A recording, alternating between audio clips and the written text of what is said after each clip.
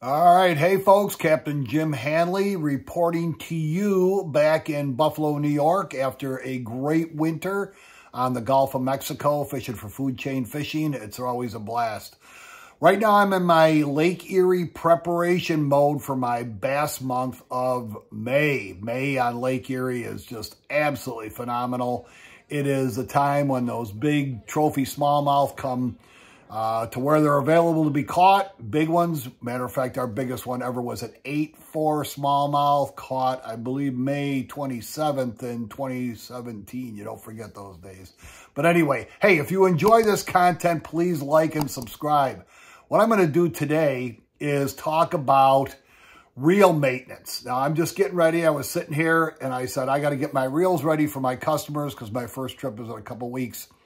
And one of the things that I really noticed, especially when I was in Florida, and I'd regularly maintain the reels in Florida, you have to wash them down every day. You have to make sure that they are, sprayed off and lubricated well. And one thing I noticed, we got a couple of new pens in, was that when I checked them out, even after using them a little bit, they are just packed with so much extra grease that it's, I was wondering myself, why is there so much grease in there? And all I can think of is that when the companies sell you a reel, they assume you're probably never going to take it apart. And I would imagine that probably 90%, maybe it's somewhere around in there, of the people who purchase a reel from the factory out of the box never lube it. So they put extra heavy grease in there to make sure that at least there's some lubricity inside of that reel. So I like to take them apart, not a lot. I don't have to go inside the gears or anything, but I take them apart where the grease is kind of extra heavy and just use a simple oil, like 3-in-1. I did a video a while back on a Pflueger. I put line on a Pflueger and it got slammed. There was a lot of people that like that. Pfluegers are great reels. I'm going to go through what I do, simple maintenance, take them apart a little bit, take the spool off, take the handle and the cap on the other side where you switch the handles, and just clean out a little of the grease and put a little bit of oil in it. You'd be amazed how much better they work. And if you're a really conscientious fisherman, you're going to do that a couple times a year. Now, my reels get used, anywhere from 100 to 150 days a year. So it's a lot of use, probably more use on one of my reels than some of people might put on in a lifetime. So let's get started.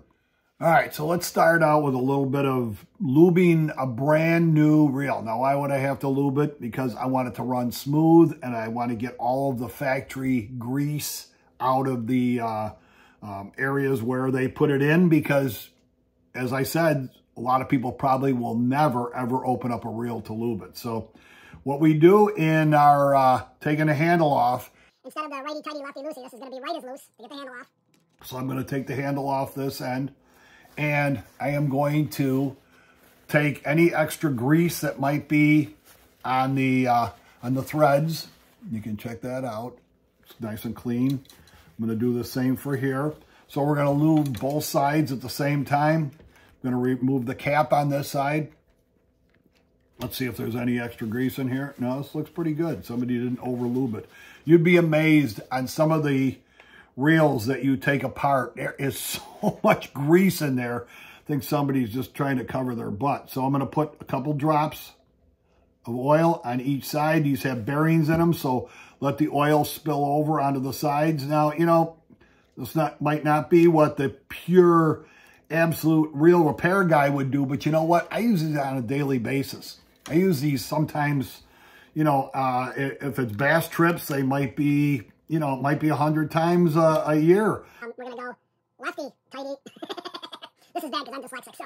Anyway, all right, so we got that down. We're in good shape. So a few other places we're going to check. We're going to take our spool off. So open your bail, and we're going to unscrew. I can feel this is just like kind of overbogged right now as I'm taking it apart. Brand new. It says brand new line on it and everything. Matter of fact, this is probably one of the reels I did the video on last year. So no, it's not bad. But anyway, so what we're going to do is we're going to look inside the spool. There's not a lot of grease there, but there is some. So I'm going to remove that grease. I'm going to take my paper towel, kind of dig into where the bearing goes, and Set that aside. Now we're going to look. I'm going to close the bail, and I'm going to crank it so that it comes all the way out.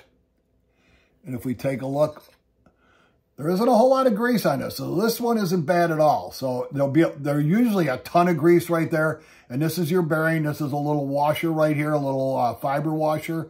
And then a metal washer. Here's your bearing. So I'm just going to look inside of here. It doesn't look bad at all. So that's cool. I'm glad to see that. So now I'm going to take my my 3-in-1 oil, and I'm going to put a couple of drops of oil right there, and I am going to turn it, make sure that that's going up and down, it's getting coated real good, and then I'm going to take another dab of oil, and I'm going to put it right onto my bearing right there. That'll be in great shape.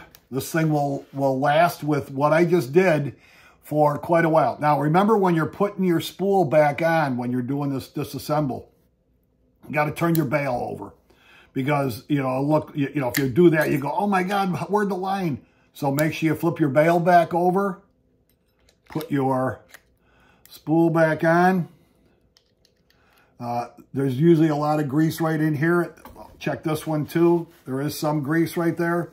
I'm going to take that off because I'm a regular maintenance guy. Now I can flip my bail back and start to turn my drag control. Turn that for a ways here. You know, preliminary, check your drag. It's on there. That's a little too tight. You know, once you start fishing, always check your drag again. All right, 2 other spots that I'll do on a new reel and an old reel. Actually 3. One of them is right here where the bail flips right there. Put a little dab right there, right in your spool. And put a little dab on the other part right there. If it's a little bit too much, wipe it off. You'll be in great shape. Now this thing is ready to go. I have all the confidence in the world. This is going to last the lube I just did on it for probably a good month, 2 months, and I'm going to do it again. I can tell when I'm in the boat, whether it's salt water or fresh water, I can start to hear when they need it. I mean, I just, you know, I've been doing this so long, I can hear the difference. Just for the heck of it, I was noticing on this rod, I have some customers who think that cork is for putting their hooks in. Now, this is not a brand new rod. It's an older rod, but it's an all-star. It was a great rod, probably worth 150 bucks. And they put their hooks in there, and look at it, took a chunk right out of that. So I got to fix that. And I'll do a rod repair video one of these days, but that's annoying. All right, let's check out the Shimano. I haven't lubed this up since last year. These have been in my boat, so we're going to do that. Shimanos are a little bit different. This has a thumb screw on the opposite side of the handle. Pflueger's, the handle screw in. As a matter of fact, a funny story about my Pflueger's. When I had Pflueger as a sponsor for the TV show, I had to call Pflueger one day and order another 10 reel handles. And the guy said to me, "Why? What happened to your reel handles?" I said, "The customers reel the reel backwards and they're leaning over the side of the boat and they drop them in the lake." Hey, you never know. Okay, so that comes out. This is a Shimano, so it's a little bit different. So now I'm going to just wipe that off. You can see this one has been used quite a few times. I'm going to clean this off while I got it apart. Just give her a little bit of a wipe down there. Look at the other side.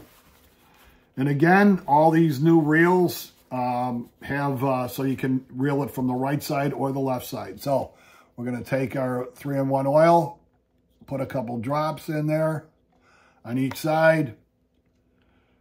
And again, you really don't have to take a reel apart all the way unless it's something that's super broken in it. This is simple maintenance. You can save yourself some money by not going to the reel repair guy all the time. All right, so this one goes in. This is a little square here. Put her in there. Come over on this side. Now that I put it on the... Yep. To make sure. I put her in there. All right, good to go. Again, let's flip our bail. Pull our spool off. There we go. All right, so I'm going to check in here. This is one that I've used before, so I've cleaned it. Not a lot of grease inside, but I'm just going to make sure, just take my paper towel, make sure she's cleaned out good. Check out the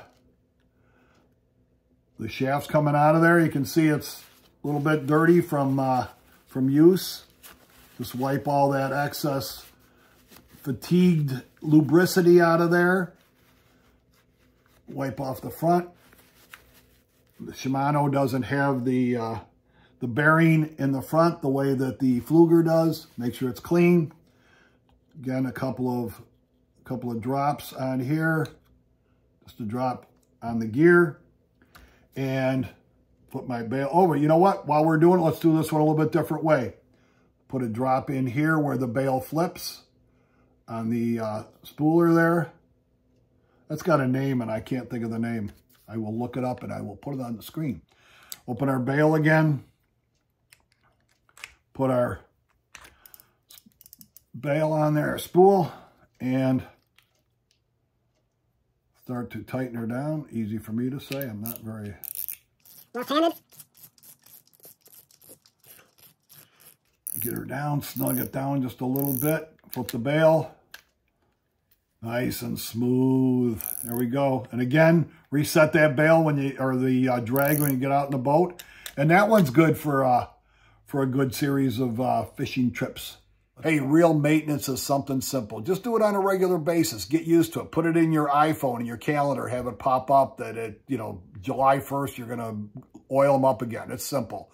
Hey, folks, while you're out and enjoying that beautiful creation, while you're fishing, hunting, whatever you're doing, take a moment to look up and give thanks. I'm Jim Hanley. See you next time.